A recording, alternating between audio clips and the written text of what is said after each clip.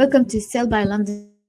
My name is Dr. Nurmeen Mustafa, and in this tutorial I will explain and talk about essential laboratory calculations.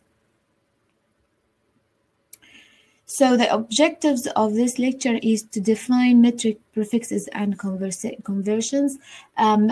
As well, I will explain how to work out concentration of a solution, concentrations by a factor of X, and calculating the percent solution.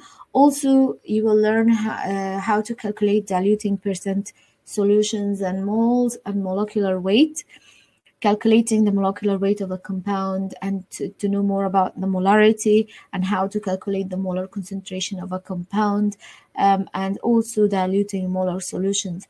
All these in the frame of molecular laboratory or molecular biological point, from the molecular biological point. So and also you will learn how to perform serial dilution of a solution. So starting with lab calculations, you must know why it is important, because normally when you do experiments, you want it to be accurate. So you need accuracy, and to get the accuracy, you have to calculate everything. Also, accuracy reflects consistency in results. So once you have one result, and you get you will get similar results once your calculations are correct. And in this case, it will be a true representation of your result, which means that you will have, every time you get a result, this result is correct, becomes correct once your calculations are correct. And this will mean that you will avoid misinterpretation of results and avoid failure. So talking about first thing, metric conversion. Metric conversions means that there is two things you need to know definitions. So you need to know the definition of metric prefixes and conversion. So metric prefixes is a shorthand notation used to define values of different sizes of a basic unit as an alternative to expressing them as powers of 10. When you say speaking about metrics prefixes, you know, talking about metric prefixes, it's like when you say kilometer, kilogram, milli, liter, and liters. All these are metric prefixes. So when you say milli or kilo or micro or nanomolar or nanoliter or nanometer or microliter, all the first.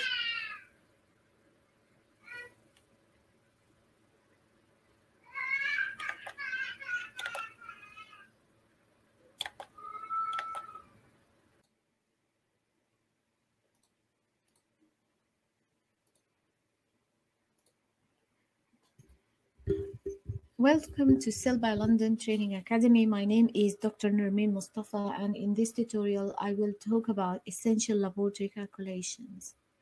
So the objectives of this lecture is to define metric prefixes and conversions, how to work out concentration of a solution, also how to calculate by a factor of X and percent solutions, and how to calculate diluting percent solution, and know more about moles and molecular weight.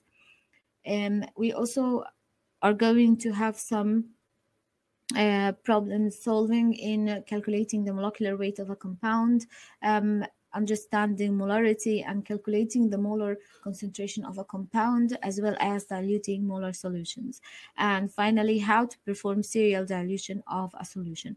All these kind of calculations are, you will find that you will need to know them for molecular biology, from molecular biology perspective, just in case of doing experiments that need more calculations in this regard. So first of all, you must know why lab calculations are important.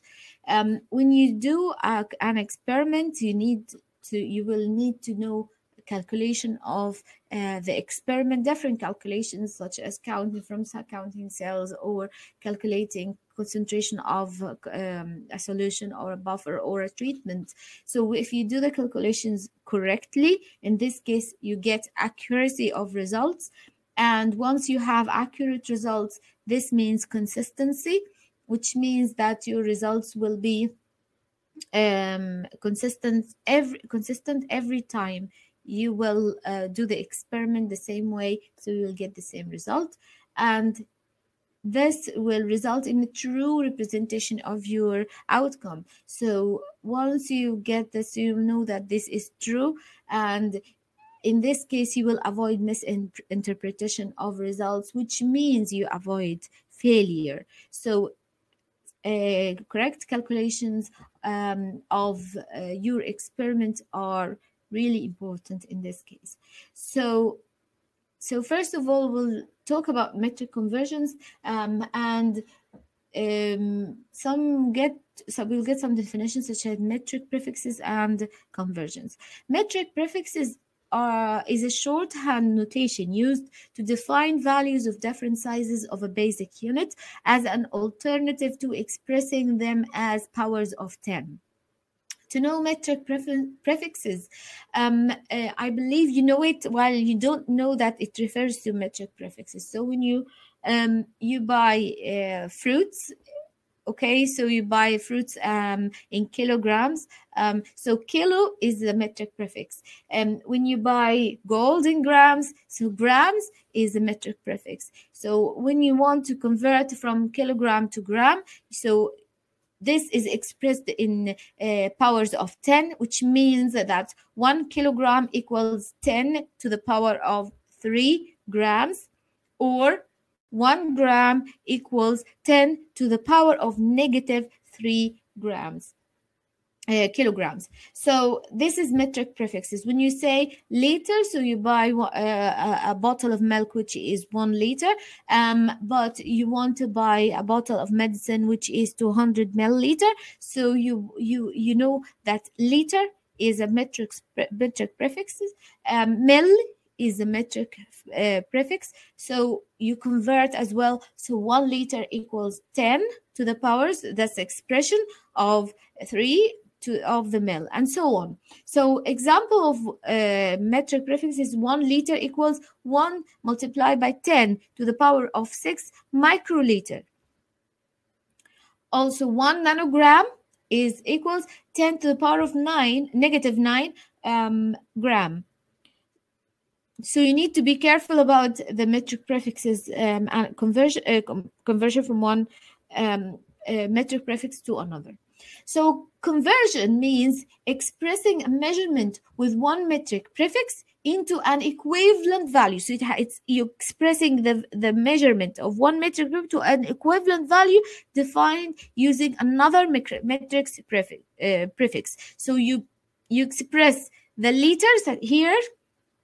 For example, here you express 1 liter, and you express it in another metric prefix, which is microliter, and you multiply it by whatever the number you want. So, for example, if a conversion, normally the conversion factor is a numerical ratio, so equal to 1. Similar, for example, is 1 gram over 10 to the power of 6 microgram, or and 1 to 10 times 10 to the power of 6 microgram over 1 gram. So if you multiply this by this, it's equal 1. So it's a this is how conversion factor equals 1.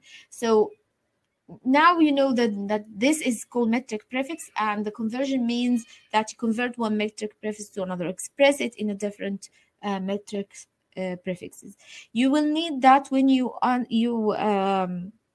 solve the problems, because once you have you want to calculate, you have a problem in liters, and you must and the outcome needs to be in milliliters, so you need to convert this. Example of the metric prefixes are giga, mega, kilo, milli, micro, nano, pico, femto, and atto, and all these are the abbreviations used to express metric metric prefixes, and these are the power of 10. So let's try problem solving. If we have 50 grams of sodium chloride dissolved in 1 liter of water, and we want micrograms of sodium chloride dissolved in 250 ml of water. So there is a solution of 50 grams of sodium chloride dissolved in 1 liter of water. How many micrograms in this case of sodium chloride dissolved in 250 ml of water? To answer this question quickly in a fast way, so 1 liter 1 liter equals 1000 ml, right? So 250 is a quarter of 1 liter. So therefore you need to get this a quarter of 50 grams. So you will calculate the quarter of 50 grams. Okay. However, I will show you another answer which you will need in similar problem solving. So first of all, you want to express the answer, the 50 grams, into micrograms, because they are asking for how many micrograms. So you have to convert the grams into micrograms. This is one thing. And you want the liter to be expressed in milliliter, because the answer they want is in milliliter. So you must also convert the 1 liter here into 10 to the power of 3 milliliter. Second of all, if we have 50 grams, and this is one way of answering questions similar to this. This is an easy way actually. So you will do draw an arrow. So you have this number of sodium chloride, okay, and this amount of this volume of mLs. So how many micrograms of sodium chloride in 250 mLs? So it's like you will do it like an X. So you will do 250 multiplied by this one, which is 50 times 10 to the power of 6 sodium chloride, divided by 10 to the power of 3. It will give you the sodium chloride. So this multiplied by this divided by this will give you this. Okay? Let me do something here. Just check. Yeah. Okay, so now we know how to do it. In this case, sodium chloride dissolved in 250 ml equals 250 multiplied by 50 times 10 to the power of 6 divided by 10 to the power of 3, and it gives you that 12.5 times 10 to the power of 6 micrograms.